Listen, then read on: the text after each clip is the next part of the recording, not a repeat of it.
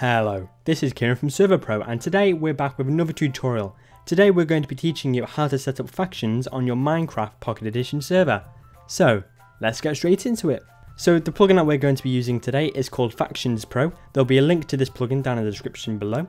Now before we install this plugin, we do need to make sure that it is compatible with our server version. So to do this, go to this page, take a look at the supported API versions on the right hand side. As you can see, it says it supports 3.0.0 Alpha 7 to Alpha 8. So if you go to the control panel for your Minecraft server, then go to the console and then type version. And if you scroll along, you should see that it mentions the API version which your server is running on. So I'm running on 3.0.0-Alpha 8, which is compatible with this plugin.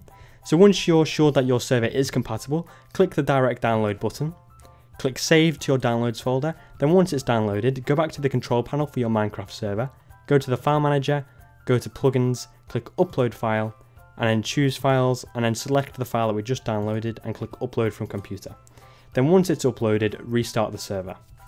Then once you've given your server a few moments to restart, click the refresh button and you should see a folder called FactionsPro appear.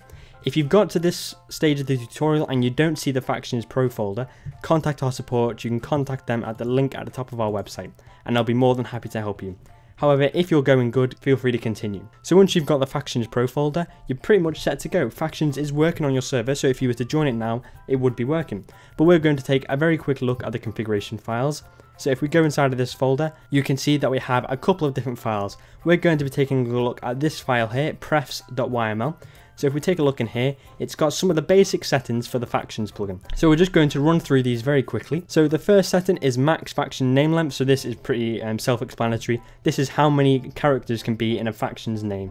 So by default, it's set to 15. Feel free to increase or decrease that as you will. The next one is how many players can be in each faction. The maximum at the moment is 30. If you want more people to be able to be in a faction, feel free to change that again.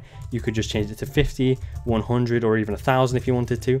I'm just going to leave it at 30 as I think that's a nice amount. The next setting is only leaders and officers can invite. So this is whether leaders or officers of factions can invite other people to the faction or not. If you have this set to true, only leaders and officers can. If you have it set to false, normal members will be able to invite them too. So in factions, officers are below leaders, so leaders are like higher ranking people within the faction. So the next setting is officers can claim. So if this is set to false, that means officers can't claim, only leaders can. If you have it set to true, that means officers and leaders can claim plots. The next setting is plot size, so this is just the size of the plot for the factions. Feel free to increase or decrease that. The next setting is players needed in faction to claim a plot, so this is how many players need to be in a faction for them to be able to claim a plot. By default it's set to 5, feel free to increase or decrease again. The next setting is power needed to claim a plot, so this basically just means how much power is needed for a faction to be able to claim a plot. So if they have over 1000 power, they will be able to claim. If they have under, they won't be able to. The next setting is power needed to set or update a home. So this is how much power a faction needs to be able to physically set a home so that players can type /faction home and it takes them to that home. The next setting is power gain per player in faction. So say if a faction has 10 players, that means the faction will have gained 500 power from having 10 players in the group. You can change this to any amount again. It's completely up to you. The next setting is power gained per killing an enemy. So if you kill an enemy faction player, you will gain 10 power towards your faction. If you ally another faction, you will also get extra power. So you can change how much is gained when you ally other factions. You can also set a limit to how many allies each faction can have. This is a very good setting to change because a lot of factions will just ally with each other so that they all get loads of power. So I like to set this to a lower amount, maybe like 2 or 3. The default power which every faction starts with, you can set this to 0. You could also set this to 1000, and because if they start with 0 power, that means that they won't be able to claim any plots until they get some extra power. So the next setting is the default power every faction starts with. So you can change this again to whatever amount you want. I like to keep it at 0 so they have to build it up. However, if you're running more of a hardcore faction server, you may want to set this to something like 500 or 1000. The setting enable overclaim. So this basically means whether factions are able to overclaim other factions if they've got more power. Claim worlds, we're not going to be looking into that today. Allowed chat is whether you allow factions chat. Allow faction PvP is whether you allow same players within a faction to PvP each other. Allow allied PvP, again, is just similar but for allied factions.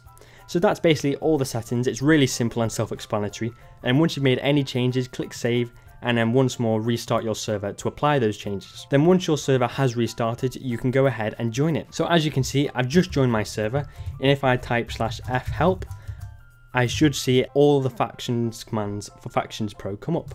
So you've got 6 pages, so to go to different pages you type /f help 2, 3, 4, 5, 6 and so on to see all of the commands.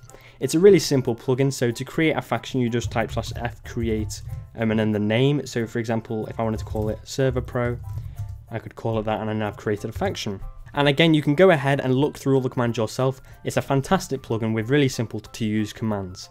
So if you need any help with factions, or if you run into any problems, please contact our support. They'll be more than happy to help you. Other than that, you're basically done. So thank you for watching. I hope that you have a great day. Goodbye.